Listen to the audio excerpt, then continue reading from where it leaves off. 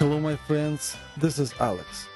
Welcome to Socialism Survival Podcast number 39. While working on absolutely different subject, other than what you will hear today, I felt compelled by the chain of events and accompanying thoughts to go back to my father's garden and speak from there. Am I sitting now in some mysterious garden while speaking to you? No, not yet. But I will take you back to my father's garden after following segment of virtual housekeeping and community organizing.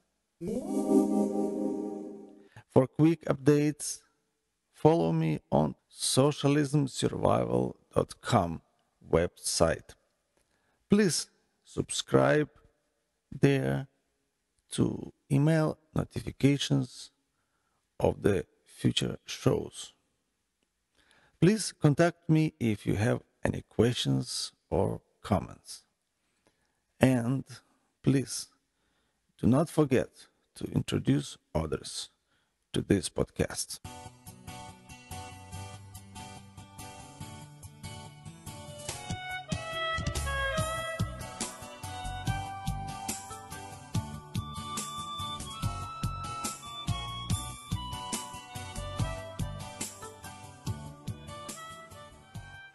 Back to my father's garden subject.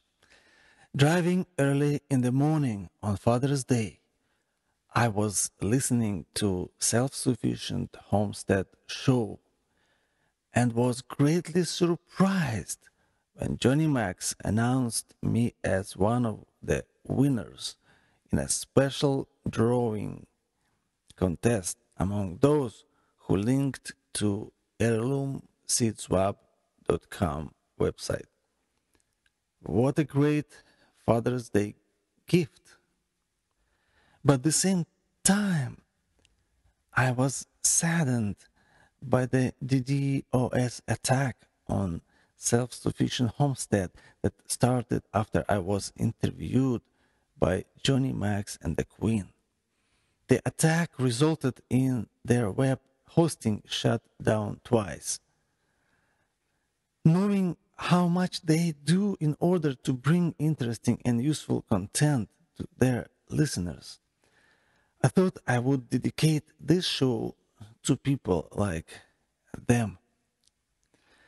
I dedicate it to real fathers.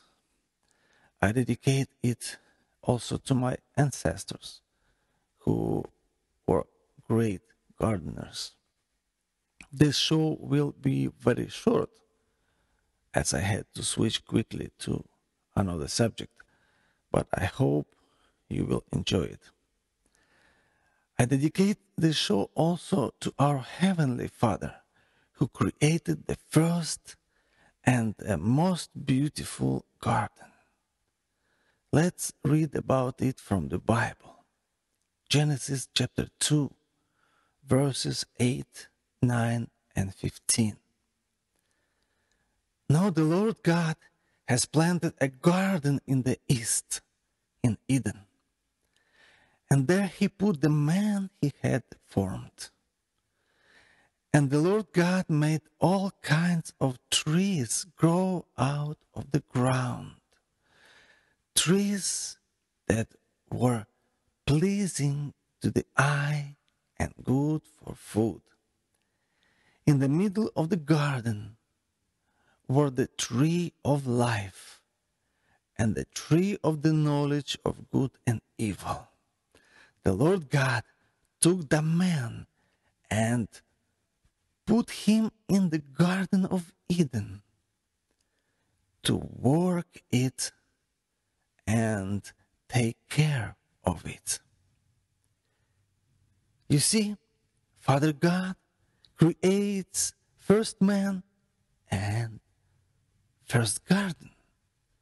And after his God's job as creator, he immediately creates first job in the human history.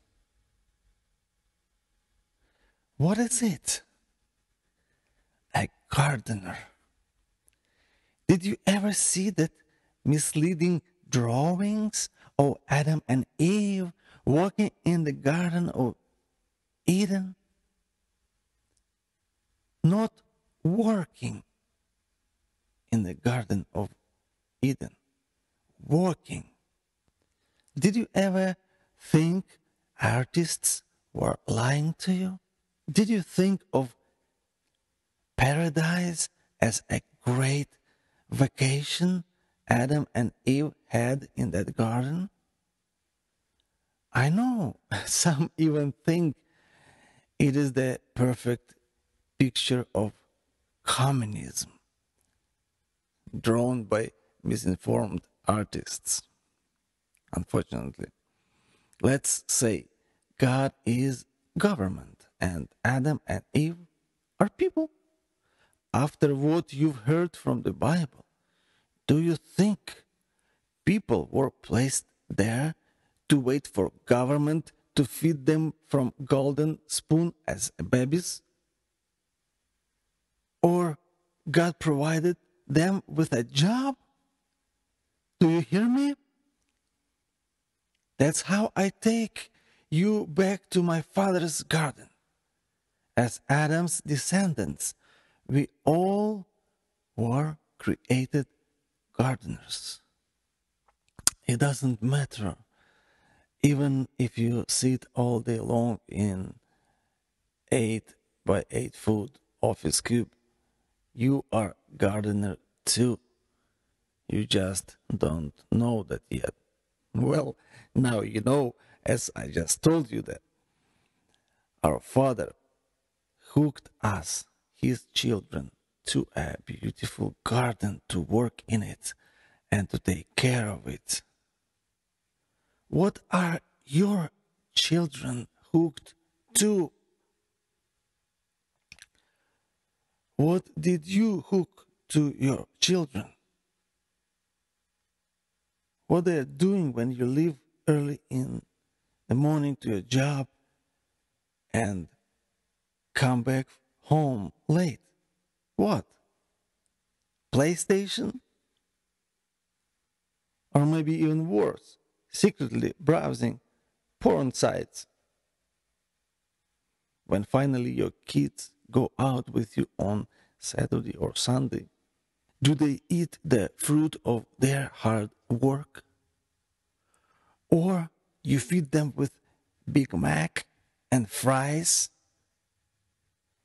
Do your kids hear from you the plan for action and work assignment, or only complaints that government didn't do for you this and government didn't do for them that? Oh, sorry. You are Christian and you're upset that I am teaching you from Jewish Bible, or as you like to call it, Old Testament. Okay. Well, let's look together in New Testament. Brand new Testament. You won't find there neither socialism or communism. And I detest so-called Christian socialism as a false religion. Here is Apostle Paul saying in 1 Corinthians 4:12, we work hard with our own hands.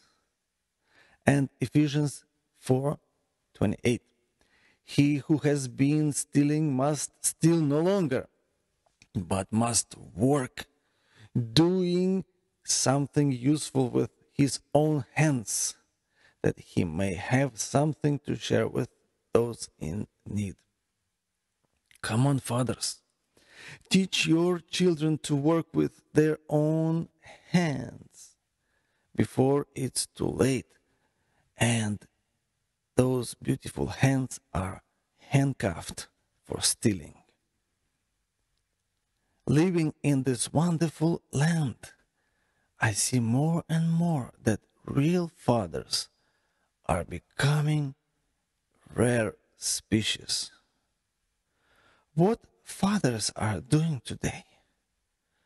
Most of them either up to their ears in sexual sins, alcohol, and drugs, wasting cash they could leave for their children, or they are working hard, piling up cash to leave a decent inheritance that, according to Ecclesiastes chapter 2, verses 17 to 19, might be wasted by a foolish son who didn't learn wisdom from his dad, but like today's fatherless young generation that graduated from public school of socialism expects his great daddy president to take care of all his needs, to pay all his bills, wasting even inheritance of the future generations. Let me take you now back to my father's garden in Soviet Ukraine of 1970s, 1980s. My grandpa was a great gardener. He worked as a gardener at Soviet Collective Farm Garden or Kolkhoz Garden.